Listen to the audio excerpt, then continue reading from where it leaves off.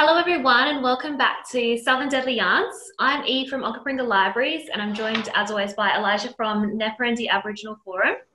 We're halfway through our series today with a very special guest, Tyson Yunkaporta, the author of The Brilliant Sand Talk, which we all loved. It's a totally original and intriguing work examining complexity, failed civilizations and the dreaming or turnaround that can guide the world in sustainability. Oh, it's been too long. Missed these Southern Deadly Yarns. But yeah, I just wanted to pay homage as well to the traditional lands of the Kaurna people that we're on today and recognise their continuing spirit and connection to this country. That's that saying, Kaurna Ninamani, are you good? Oh, Arawampa, Narabana, saying hello out there. And of course, hello to everybody joining us online today. So, welcome Tyson. I think we're going to just jump straight into it with a book question because I am a librarian after all. Your book is filled with really important and significant content, but you delivered it in a really colloquial fashion. Used a lot of humour in there, a lot of drawings and things. Everybody I forced this book on, which is a lot of people. My boss, I think I forced it on you, everybody, is really surprised by how funny it is. So I just wondered, was that an intentional choice? Did you think that was a really good way to deliver the content or, yeah? I just think it just comes out of my marginality,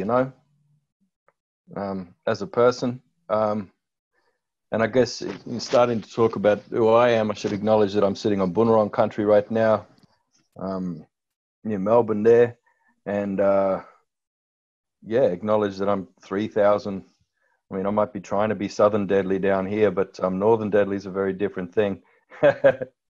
Although I got connections both ways, like ancestrally from the South, but then, adoptive ties in the North and cultural ties all over. It's, there's Deadly everywhere. And I believe that the word Deadly came from the Irish. I got a theory about that because I was listening to a podcast of someone in Ireland and they said, yeah, to be sure, that's deadly.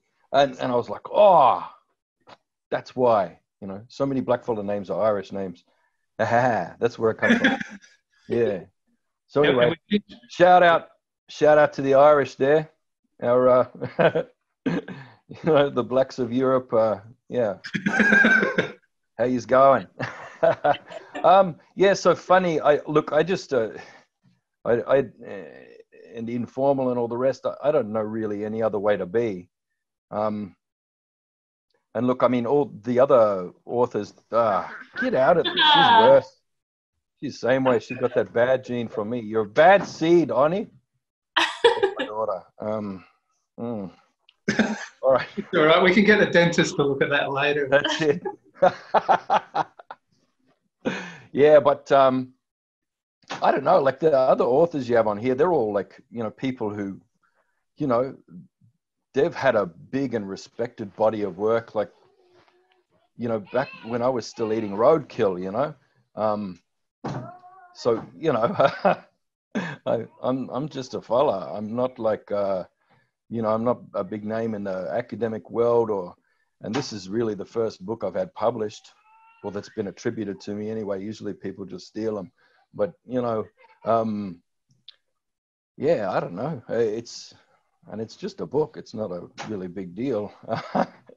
So I don't know, maybe that's the way I approach it. I don't really have any skin in the game yet. And I'm not really, I don't really have a body of work to protect or a tenured position to try and hold on to or a market share of any kind that, I need to build a brand around. So I just kind of be myself, and I'm as silly as her. I tell you, I'm going to get her out of here. She's going to wreck this thing. Ani! That's all right. Pen. Oh. We love to see pets, kids, anything in the arms, don't we? Yeah. We did see somebody's dinner. Yeah. I tell you what, they're going to kill me, those bubs. Are we on lockdown here? Oh, no, they're back in again. Oh, wow. Hang on a sec. Hey!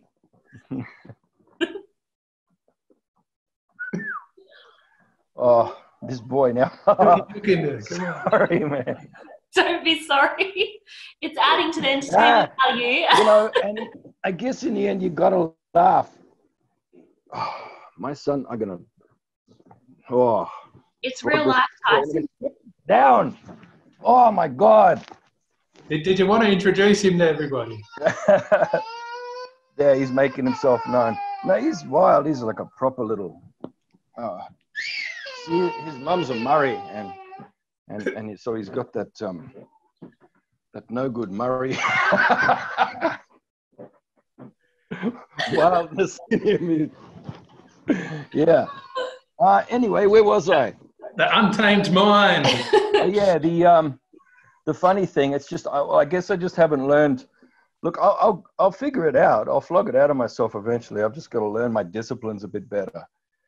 And, you know, I mean, people are calling me complexity theorist and that, but I'm a real novice at pretty much everything, you know, at writing, at, you know, culture, even everything. I'm like 101 here.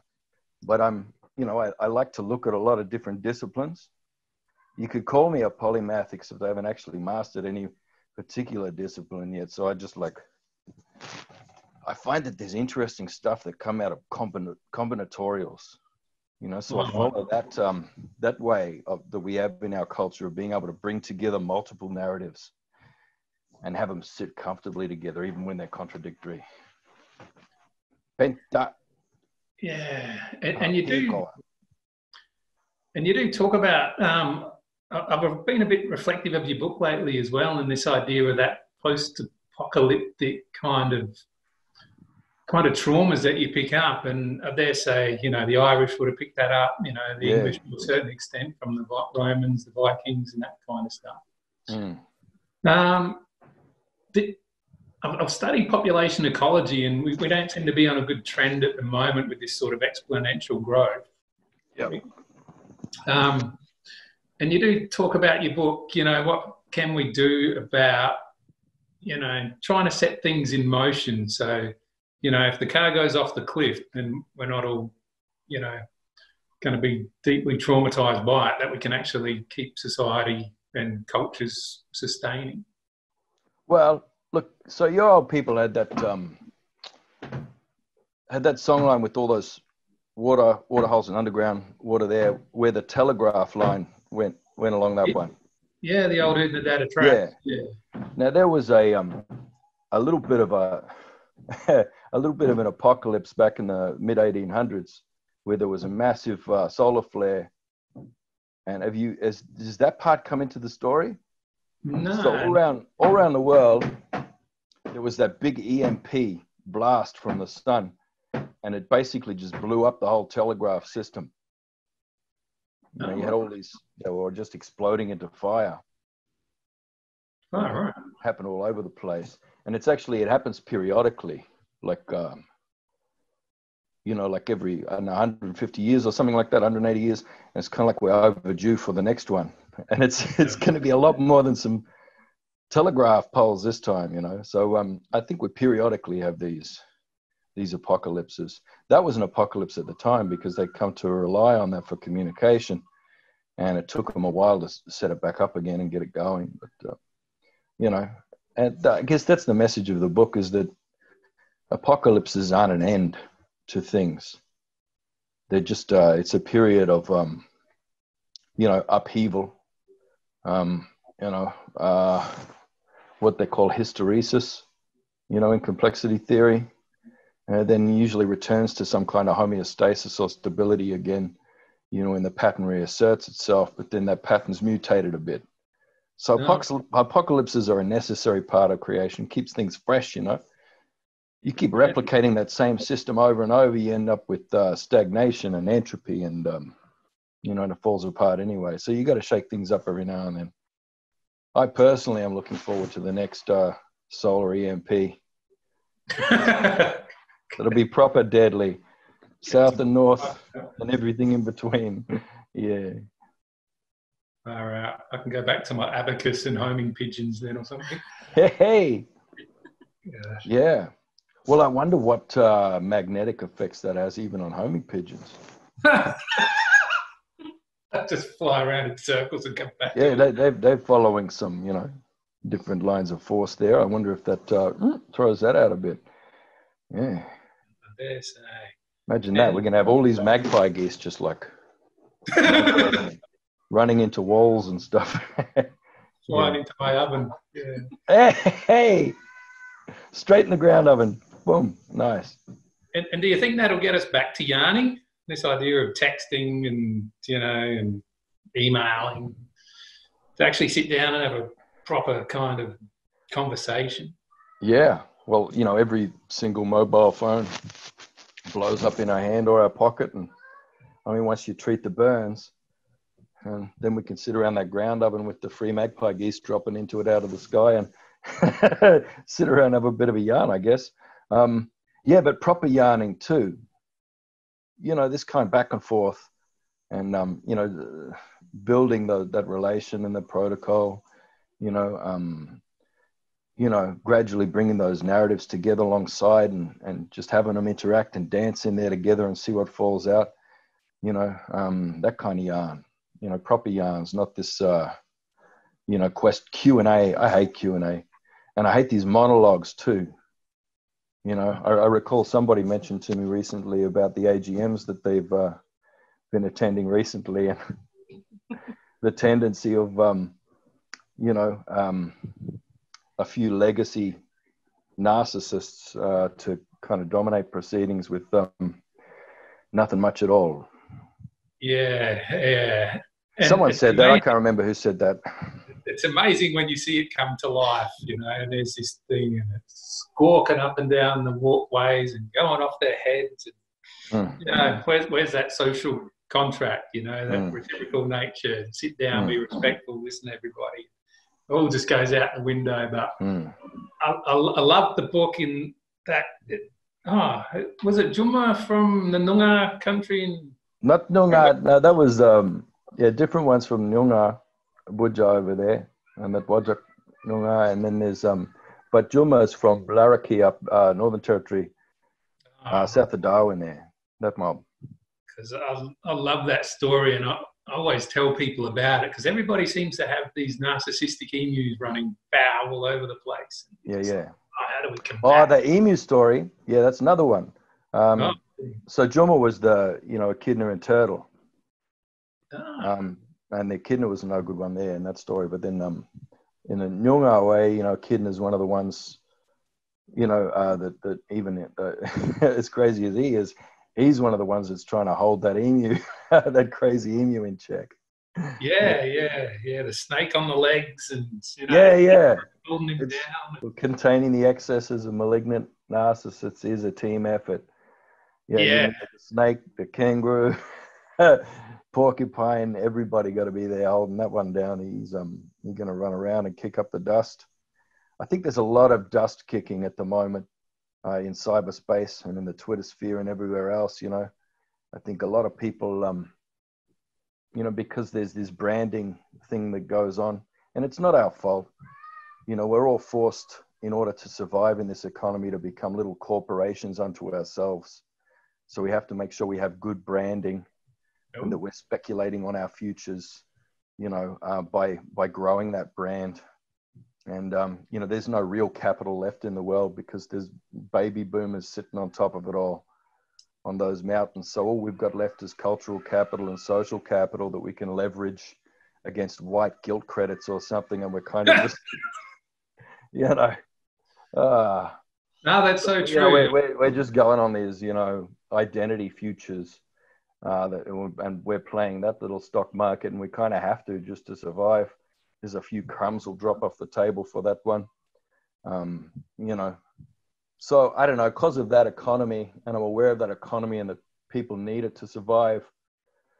I don't really judge people too harshly who are kicking up dust around the place, because that there's sort of parts of their brand around the idea of authenticity that may not look too good if the air is clear, you know what I mean? And we've all got that, anybody who's just saying they're a proud one thing, it's like, well, there's been a bit of a history recently whereby that's been a bit disrupted and mixed up, and You know, we're all from a bunch of different places. You know, and you know, having to try and manage those identities, and but you know, having to leverage them into something, you know, simplistic that's going to fit the you know, the authenticity requirements of you know, a few settlers who haven't really got a clue about history or, you know, the realities of culture or anything else. It's quite difficult. So I don't judge anybody on that one. You got to do what you got to do to survive. And I think there is that new narrative starting to permeate where people are actually starting to think, well, hey, no, there's well and truly sophistication here. There's not just this sort of hapless native running around the country and hunting and gathering. There's actually real systems in place here. Yeah. Well, that's just it, though. Not, you know, it's the hardest thing. I mean, what the hell does a fish know about water? He doesn't even know water exists because it's just his medium. You know, and it's the same way. Any of us who are genuinely, authentically living a complete life within those knowledge systems that are so important, we can't see them. You know, it takes like a mongrel outcast like me to be able to, you know, have 1 foot in and 1 foot out and bloody even be able to see that it exists. But most of us aren't really looking at the systems or at the processes, you know, of culture and, you know, and the intellectual traditions and, you know, the methods of inquiry and all those sorts of things. We're not looking at that. We're looking at the content rather than the process. We're looking at the objects rather than the system, and the identities rather than the governance structures, you know. So we're looking at those bright, shiny parts, those bright, shiny stars rather than the meaningful spaces in between the stars where all the knowledge really sits, you know. So, and, you know, I guess there's reasons for that. And so we're all kind of,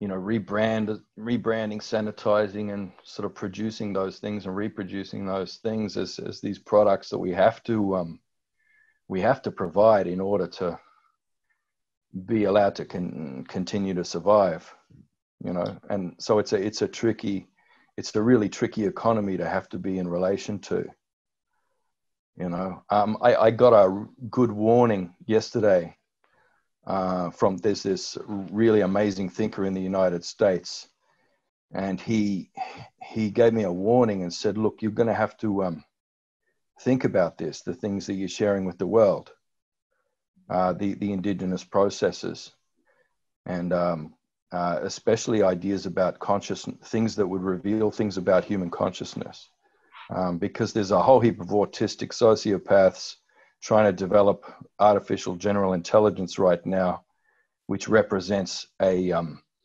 existential risk to the survival of all life on the planet. And if they get hold of your understandings about consciousness, they will use it, and they will destroy everything with artificial intelligence. And I'm like, oh. And you say, right now they can't see it because they're like autistic sociopaths. Their understanding of consciousness is very two-dimensional. So, like, don't tell them too much. This was coming on the heels of this fella, Ben Goertzel. Ben Goertzel, probably most people haven't heard about him, but he's the guy who's closer than anyone else on the planet to developing artificial general intelligence. And I saw something he wrote the other day where he'd read my book, and it was the first time he'd come across the concept of contextual reasoning.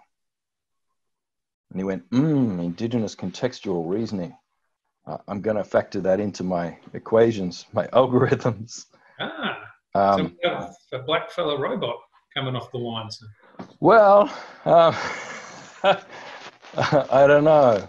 It's just on one level I go, oh my God, like that guy has read my book. That's weird. That's a weird thing to think about because, you know, he's someone I've been aware of for a few years in that field of AI and, you know, that whole digital world, all blockchain and everything else. And then, you know, because he's at the cutting edge of things. And so I've been watching his work for a while and trying to assess the the risk level of artificial general intelligence, because his company's called Singularity.net. So that's his aim, is the singularity. You remember Terminator, Skynet and all that sort of stuff? Yeah, well, I always thought the galaxy started off in a singularity and then it's been Well, there's expanded. that. Yeah, but they're looking at a singularity of artificial consciousness. So that moment is, a lot of people see that as, well, that will be the real apocalypse, like the end of everything. So like a hive of super consciousness. Yeah, like the end of carbon-based life. That'll just be it, finished. But yeah, so I'm sitting there wondering. I don't know. I had that feeling like Einstein might have had about the Manhattan Project. I not that I think I'm anything near Einstein, but I just thought, man, what if I just accidentally kicked off Skynet and Arnold Schwarzenegger going to be running around trying to kill my kids. Were you surprised that people like that were reading your book, Tyson? Did you ever think you were going to have that kind of a reach with Sandtalk? No, not at all. And this was something that came later, with the US launch. See, after I wrote the book, I started actually looking a bit deeper into complexity theory. And this led me into these communities that I never knew existed.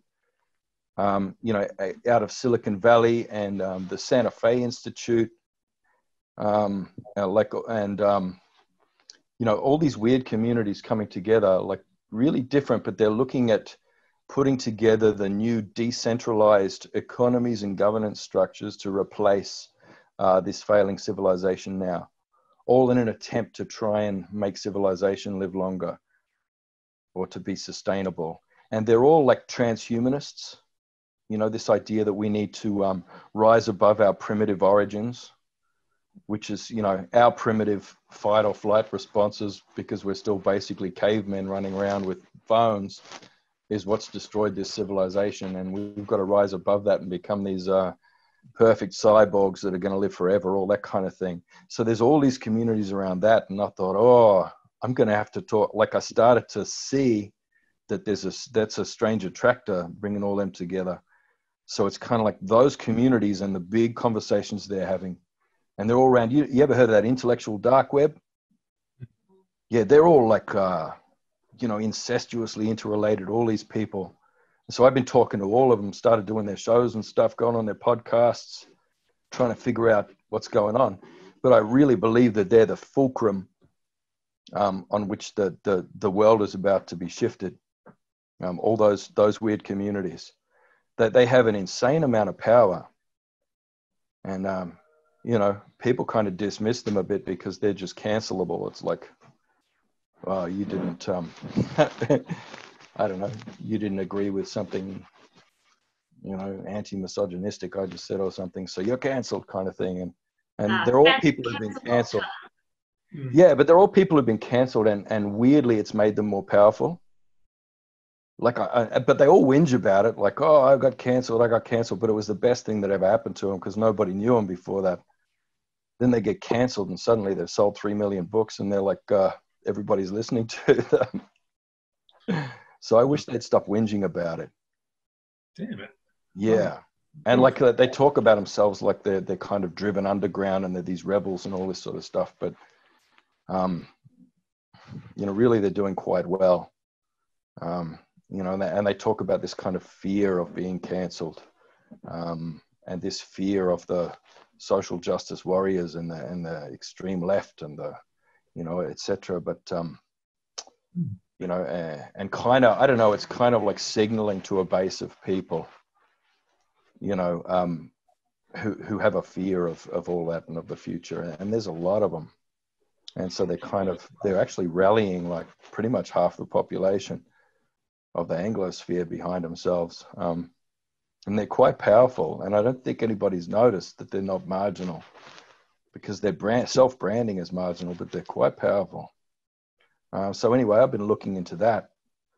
And since I've been doing that, it's the book has kind of exploded in the US a fair bit, because they seem to find a lot of things in there that they like. which bothers me a little bit because it makes me think, well, how much of, how dark am I going here? Yeah. And how far down that rabbit hole do I want to go? Like, just to try and see, here's the thing. They're all based, and I'm going to stop in a minute because this is a monologue, but all their theories are based on, and we can come into this better later, but they're based on this evolutionary theory that has bad data, flawed data at the baseline. Bad baseline data about a Paleolithic past. So human beings are just, motivated by pleasure and pain. We have fight or flight responses, because cavemen were just walking around ooga booga in the wilderness, terrified the whole time, never knowing when a tiger was going to jump out and eat them. And I want to get into that community and keep throwing up the objection that, no, bruz, we always know where the tigers are. In an actual connected lifestyle on a land base, as Indigenous people, you know where the predators are and you have a relationship with them. Nobody ever gets eaten. Fight or flight is not the patterning of human behavior. But we can get a bit into that later if you want to go proper deep dive into game theory and how that's pretty much shaped the entire system that we're living under right now. I think that so. Bad research. Because one of the things that have stayed with me since sort of high school, and you do a bit of work with Shakespeare, and what a grasp he had, and he talks in Hamlet about this being of noble reason and infinite faculties. What a piece of work. He's man, not woman, by the way. Sorry, sis, not you. It's just what a piece of work is man. Yeah, he is a rubbish. Just us fellas here, according to Shakespeare. But that's 500 years ago, and in his culture, that women were chattel, like a dog or a horse or something. So, cultural relativism. Yeah, anyway, Tyson, we don't want to have to cancel you. We could go back 500 and cancel William. Yeah, all the Williams, because it looks like it was actually about 12 people. Anyway, keep going, Bruce. What are you saying later? Well, that idea that beings of infinite faculty existed 500 years ago, and we've got great sort of Renaissance artists that come to mind, and once every now and then we'll sort of see a percolation of it. But I think that cornerstone of these hapless natives just running around somehow surviving is absurd, but that has become the main narrative. And do you think that is holding back society in general, our homeostatic ways? How do we actually break that and surpass it and become those those beings of infinite faculty? Yeah. Well, here's the thing. I strongly believe that if we, as the remnant indigenous cultures on the planet, if we fail to bring every single human being back under the law of the land, then everything and everyone is going to die. And it's that act of being able to recognize and come back under the law of the land, and the law is in the land all the time, and it communicates with you all the time. So that process of coming back into that and seeing that communication and following it and becoming part of it, that inductive process, that's how you can regain your cognition and sort of, break out of the feedlots that we're stuck in right now as domesticated humans. We need to reclaim our place as the custodial species of the planet, because that's where the genius is. But it's not in any one of us. So you look deep inside yourself and you'll find that there is no deep inside. There's pretty much nothing in there. Your mind is not inside your body. It's part of it, but your mind goes out into your relations, in your relationships. It sits in the spaces in between the people that you yarn with, but also the non-humans that you yarn with. And above all, your big yarn, your big communication, with your big mother, which is the land that bore you. You know, your landscape, wherever you might find yourself, your communication with that, your knowledge sits in your communication between that. So, you know, even your brain scientists, they know that most human cognition and certainly most human memory is based on a navigational kind of aspect of your brain mechanics. You know, so it's most of our awareness and memory is spatial. And it's also narrative based. It's tied together by a big story that we're always creating, you know. So place and story, you come back under that. I mean, but you've already got that. If you can walk and talk and think and remember, you're already doing it. So you just need to find those fragments in yourself and start rebuilding a proper, strong relation, you know, with your land base and with all the non-human entities around you and the human people you're in relation to. Because that's where your knowledge is and that's where the story is. And you build it from that. And Jane in the chat's just asked Tyson, is that an encouragement for everybody to make a connection with their land, regardless of their heritage or their culture? Absolutely. But that doesn't mean run out and buy a dream catcher and a freaking feather fan and hang it on your wall and say, Tyson sent me. You know, it's not that. And I tell you, I'm sick of people who are kind of with an almost sort of willful ignorance, taking that message away from it. This isn't an invitation to continue plundering indigenous cultures, you know, for the material aspects of that culture. This is about rediscovering your own. You know, this is about looking deep, you know, into your relations within your actual foundational culture and within yourself and finding that fella that was chasing aurochs across the plains of Europe or whatever, you know, finding that relation. I've just got off talking to a Bosnian woman who was, well, she, you know, well, her parents were Bosnian. And I'm like going, you know, and we were talking about that fight or flight thing and the predators and our relationship with them. And I'm like, well, look, your great grandmother would have been in the mountains there around Bosnia or whatever. And she'd have been following the bears through the forest in different seasons to see what kind of funguses she could eat. And she'd have been in communion with that bear and having the same diet as that bear. So, you know, don't go like lumping yourself under this idea of Western or European or something like that. You know, we tend to brand Western culture and European culture as evil or something like that. You know, but you know, these are the same as us, people who've only recently been removed from the landscape, you know, by a different system and a different handful of oligarch families who are basically ruining all life on this planet. You know, 100 years ago, most of the people on the planet were still living on the land. Yeah, that's right. 100 years ago. And 100 years ago, the concept of nation did not exist. The idea of a nation as a form of social organization was just something to facilitate monopolies and a big transfer of wealth and resources to 80 families. That's all it was, the idea of nation. So I find, you know, if you want to survive as a people in this world, you now have to call yourself a nation and take on all the trappings of nationhood in order to survive. If you see anyone who's not doing that, they'll pretty soon be gone and dead.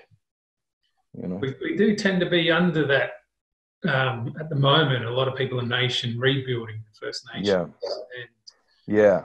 You'll see that time and time again. And I often tend to think, oh, it's good to have these good governance structures and how to go about things. But it doesn't really encompass that sustainability model. Yeah. Well, look, here's the thing. You know, those are centralized governance structures, those nations, and they're based on hierarchies. And a lot of our mobs have taken them on because we've had to, you know, because nobody will give us money or even allow us to live if we don't take it on. So I don't blame anyone for doing that. But our way is not like that. Our way is more like what all these, the weirdos I was talking about before, who are actually kind of geniuses, they're all working towards trying to put together decentralized governance systems. And a lot of them are looking into the past, but they're not really looking at a proper picture of the past to find it.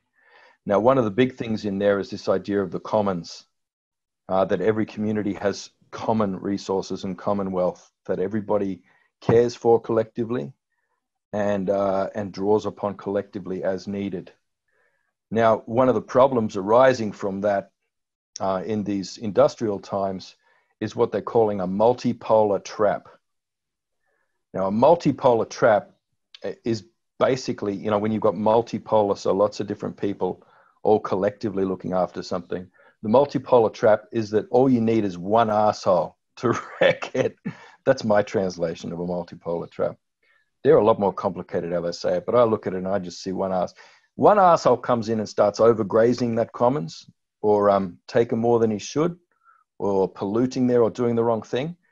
That gives him an unfair advantage. So all of a sudden, everybody has to start doing that, or he'll outcompete them. So that's the multipolar trap, and the tragedy of the commons is that everything gets, you know, destroyed that way. And a race to the bottom. Our proper patterns of indigenous governance and kinship demonstrate the way multipolarity can be sustainable over thousands and thousands of years. Our governance is multipolar. You know, our governance is interdependent, and power is distributed throughout the community and throughout the system of humans and non-humans. And we mastered that, you know, and we still have memory of that. You know, we still have those patterns, and these are things that we can share. So it's not just here's a didgeridoo I made and I'll show you how to play it. That's one thing, and that's great. And I'm glad some people are doing that, and that's lovely. But there's more than that. There's like, here's this governance model that can solve your issue of multipolar traps in creating a decentralized governance and economic system.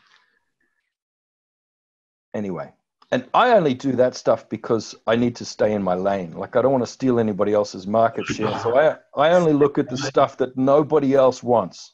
And nobody wants that stuff because it's complicated. And it's like,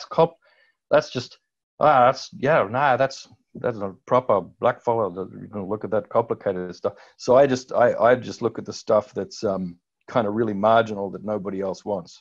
So in a way, I'm still eating roadkill. Nothing much has changed in the last couple of decades. Wow. I'm just eating intellectual roadkill now. And it's the stuff that no one wants. It's boring, isn't it? Well, I don't know about this lane stuff. We were talking about lanes yesterday. I don't even have a lane. I'm on the side of the highway. Everyone else has got a lane. I'm walking along the side, eating the roadkill. And I'm happy with that. At least there's some fucking grass there, bros. We were talking about, you know, as a non-Indigenous person, which I am, how do I stay in my lane, but also, you know, I want to help and I want to be a good ally, but I don't want to overstep my bounds and put myself into spaces where I'm not welcome, which, you know, and rightly so, I shouldn't be welcome everywhere. But yeah, we had an interesting conversation about lanes. Yeah, well, you know, you don't have a lane. You've got like this Mobius strip that's impossible to drive on, you know, because it's like silence is not an option. Silence is not an option, but shut up and listen. Yeah, so you got to strike the balance, right? Yeah. And, you know, and a lot of things, you know, you need to stop being racist, but you can't because you're biologically racist and irredeemably a sinner. And so therefore, I don't know. It sounds very religious to me. It sounds very much, I don't know. I think the Catholics did it best. But there's a few people who are having a stab at competition with the Catholic Church on that one, which is pretty cool, I think. You know, and more power to them. You know, there's people who've got no chance at any kind of capital and no chance at changing their actual condition. And this system right now, this economic and political system that's protecting baby boomers and like geriatric pricks who are running everything, to the point that are only two choices for the leaders of the free world right now are septuagenarian like idiots. You know, that's the world we're living in. Like maintaining the legacy of those pricks and rubbing their bloated feet while they're bloody, you know, graze their liver-spotted hands all over our youth. You know, I'm sorry, my daughter just graduated recently, and half of her graduating class are cam girls now because that's the only job they can get. So I'm a bit pissed off about this right now. I'm encouraging her to remain unemployed and to remember all the things I showed her about the roadkill when she was a little girl and how to find the good stuff. And please don't be a cam girl, my daughter. Anyway. As a side to that, you do talk in your book about, you know, that term of race, and then you meet the Samis and you're thinking they're proper black, but they're white. Yeah, and these terms of Indigenous, non-Indigenous, first, second peoples. And I love the idea of the colonised brain and it sort of being, I don't know, somewhat infantile. But how would you describe those that are wishing to sort of burn everything for the sake of their own prominence, as opposed to people that are trying Well, it's just, as I was starting to say, I don't blame them, because they have nobody is allowed to march or protest to change actual condition now. Remember that back in the day, I think the 70s was the last time anyone did that. Try any kind of activism to change condition. Virtue. All we're allowed, we've been offered the sphere of perception and culture. These are the things that we're allowed to fight for, is for the branding of different identities and the positioning of different identities within the culture, because the powerful who own all the capital don't really care about that. We don't have access to any of that capital or any hope for access to any of that capital. All we can do is fight over the fragments of cultural capital that remain to us that may send a few crumbs our way to help us survive. So I don't blame anyone who's doing that stuff. I'm like, you know, I don't like it and I'm not prepared to do it alongside you, but I get it. I can see what you're doing there, bros, and best of luck to you. You get stuck in there. I can understand. You got to do what you have to do to feed your family. And that's what any of us are doing. So you don't think we could own the biscuit factory rather than fighting over crumbs, or the system just isn't built that way? Well, I mean, I wouldn't want to own a biscuit factory that's bloody poisoning a lake for a start. You know, my woman made biscuits like yesterday. And I don't know, they tasted like shit, but they tasted a hell of a lot better than, you know, those maltodextrin, whatever ones that you get from the shop. And, you know, and they had the added bonus of, you know, not killing the last water rat in the river. So, yeah. No, it's good. And in the book, I mean, I do some good biscuits as well, and even my wattle seed scones and tarts for the grannies at Christmas, but it's not really Christmas season. You do talk about that seasonal effect, and you know, these food chains a bit in your book, and you know, probably up your way it'd be more like the bunya pine, and you know, when that's in season, then it's, you know, that time for expanding. That's quite a bit south of me, but I have lived there, and I do love that. I noticed there's a couple of gubby gubby in the gubby gubby and waka waka in the groups here. I saw that pop up in the chat, which is really cool. How you going there, Bunges? Yeah, that I've been privileged enough to be able to be involved with that Bunya song cycle, and to have sat with that. And I tell you, that's it's the most generative, adaptive, beautiful, algorithmic artifact of complexity that I think I've ever come across, is the Bunya songline. I don't think anything from our culture has ever moved me as much as that song cycle. Do you think it's coincidental that you'll find groves of these through England, and you know, you'll go through groves of them to get to your merry old mansion? Well, that's the pattern. That's the pattern of the song cycle there, because it's about trade and it's about bringing everybody together, you know. And you can follow out like this big, like sea urchin legs almost, and you can see those lines of travel, just like those ones that your people have along that waterway, that underground water, and then where people saw that and did the telegraph pole as well. It's these lines of communication, and they continue. And, you know, that Bunya way, that's a generative pattern, you know. And what it is, what I learned from the Bunya song cycle is something that I keep putting out there now all the time. And it's a solution to the problem of growth-based economies, you know, because in our way, we don't have growth-based economies. What we have instead of a growth paradigm is an increase paradigm. And I learned that from that increase ceremony, from that Bunya song cycle.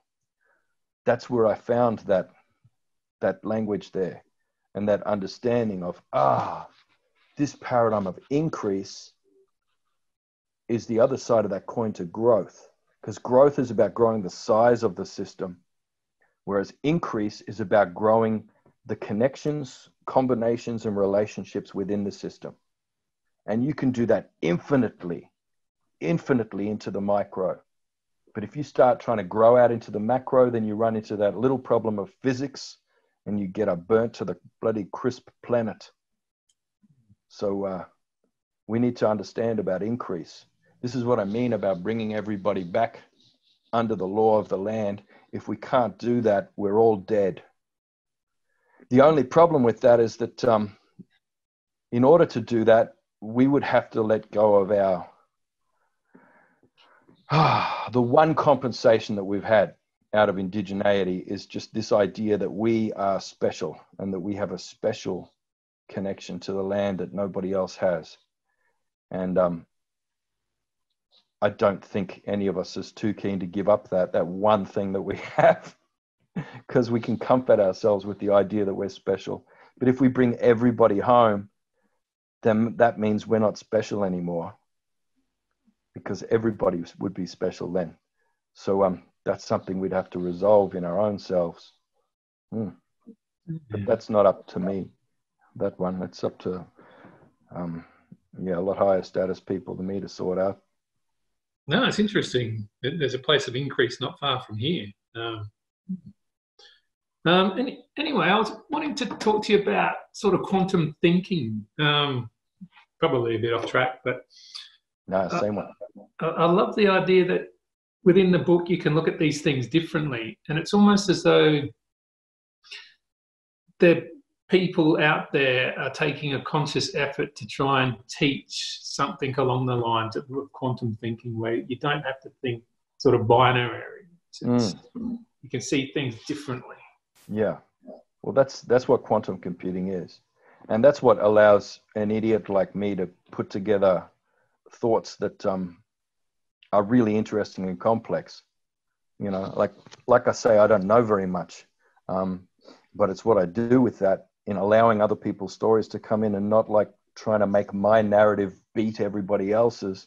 You know, if I sit down with everybody else's and I do combinatorials, then you get complexity and interesting things. Now, this is what quantum computing is. All right, so this crappy machine that we're both using now, this is outdated. I mean, they could do this back in the goddamn early 80s, what we're operating on now. It's the same bloody thing. And there's been absolutely no technological advancement at all, except they made the screens look sexier. That's about it.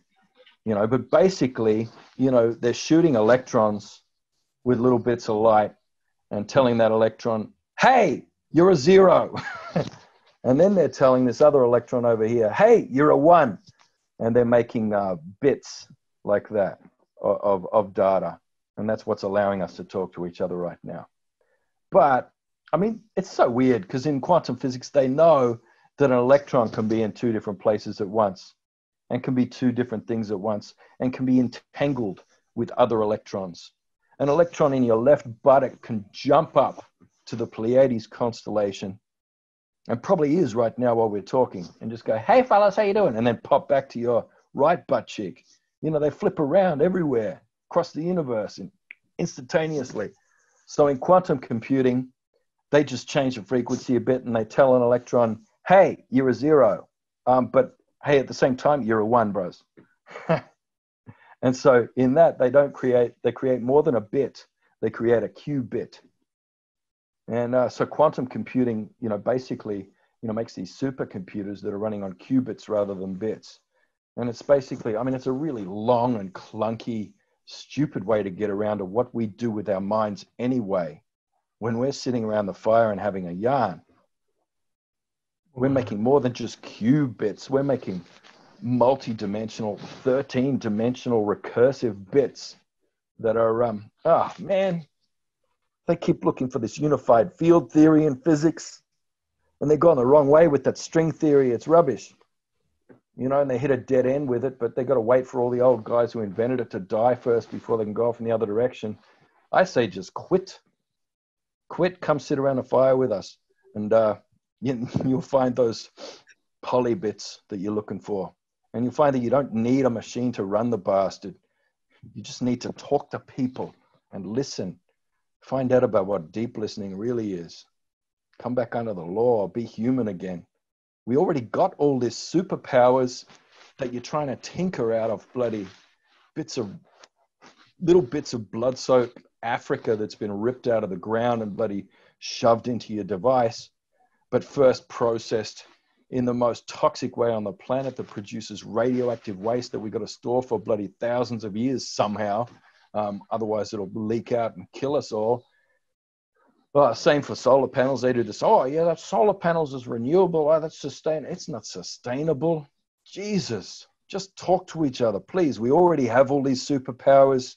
We know how to use them. Let's just sit around the fire and yarn for a bit. Please, Jesus. Anyway, that's where I'm up to. No, that's good. We're going to get that fire cranking outside in a little while. And I think too that idea of just sitting around a fire. It's funny though, because some of my uncles, they'll all get together, but they'll all stand sort of back to back and have this sort of perfect conversation. And it's just odd to watch. Yeah. Well, that's where you start to see how gammon a lot of these yarning circles are. And they're really coming out of a tradition of group therapy from the United States. You know what I mean? Coming out of all this Jungian stuff. Basically, all they've done is they've taken a line and turned it into a circle. And, everybody's got to go around and everyone's got to sit politely while each person monologues through their tragic life story while they're holding a talking stick. And they go, oh, we're having a yarning circle. No, you're not. You're not yarning. You're just taking turns to monologue. Shut up. And why do they always go clockwise around these bloody circles? It's like, no, at least follow the direction of the sun if you're going to take turns like idiots. And, a circle, it's not like, it doesn't have to be a perfect circle.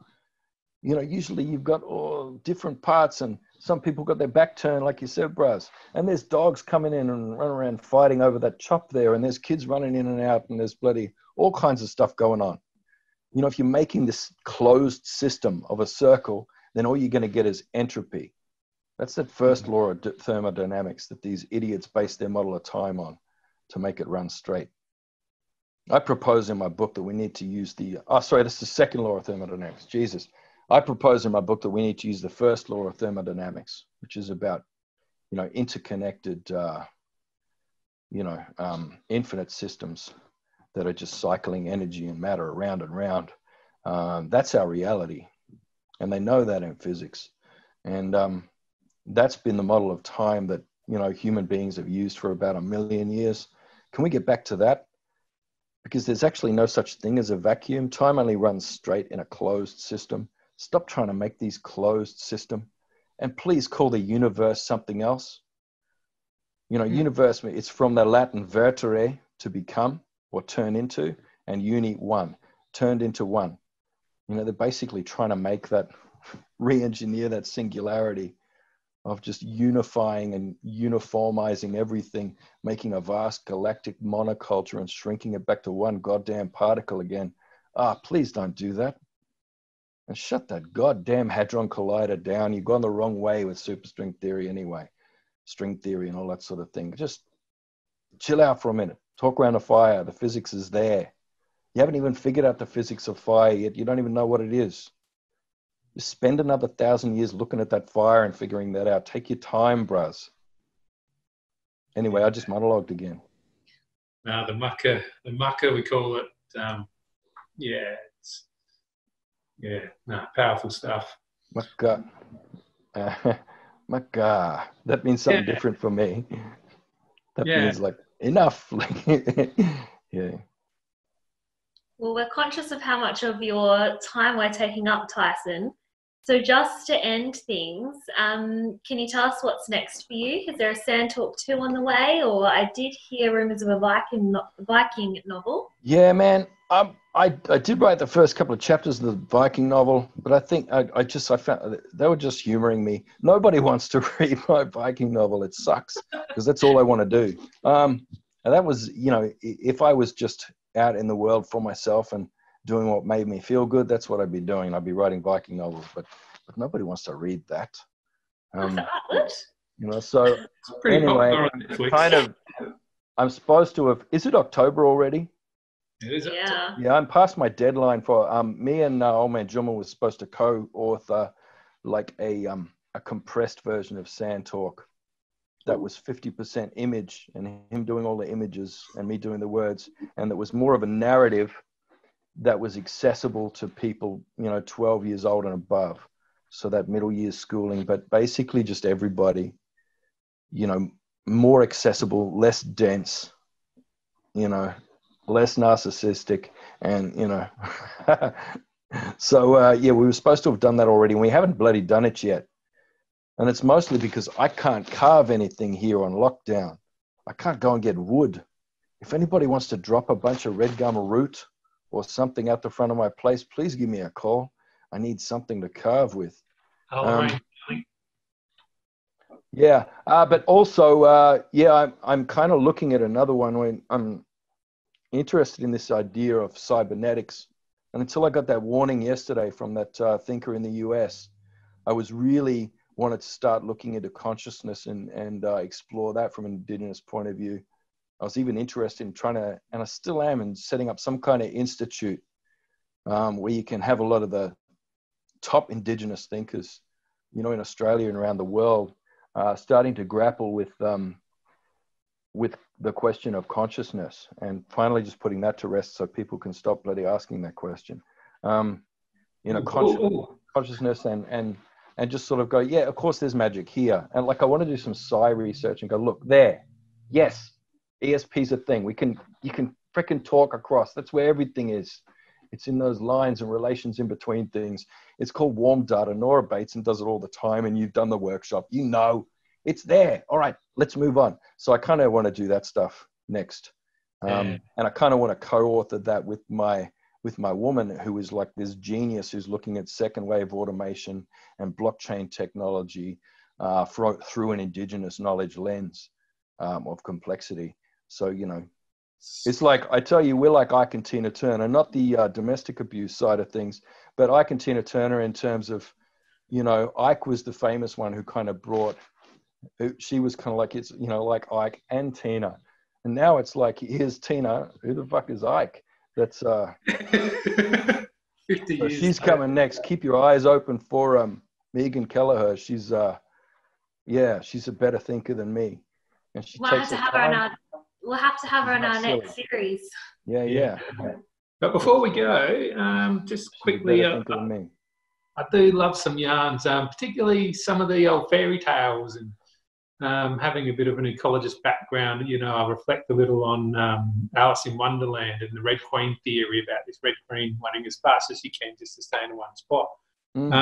You mentioned noonday demons in the book? Do you have many other sort of fairy tales or sort of cool things? Thanks for bringing that up.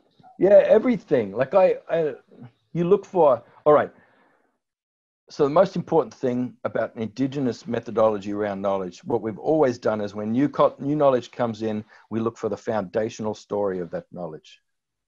And if it's right story, then we'll start looking at ways to bring it in, because we're adaptive like that, but we do it carefully. So yeah, I always look at the foundational narratives. And there's if I have to interact with European culture and I have to live in ways of the Anglosphere, then I want to know their foundational narratives. And they've got some goodies too. But that's basically the noonday demon is the mythology behind the Protestant work ethic. So I wanted to know why I have to work my ass off for a third of my life and like sell my cheeks to this bloody economy, which I'm just sick of doing. Like, I want to know why. So I look for the foundational narrative, and I find the noonday demon who's going to eat your soul if you think of having a nap.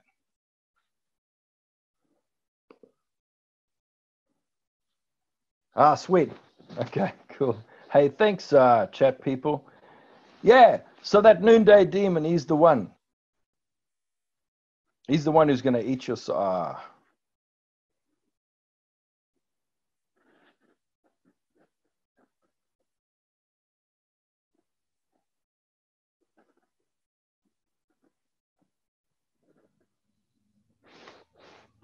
Anyway, I have no idea where you're up to. I think you're closing. But yeah, I guess we'll just leave you with the warning, don't take a nap. Don't have a siesta, because that noonday demon will eat your soul. All right.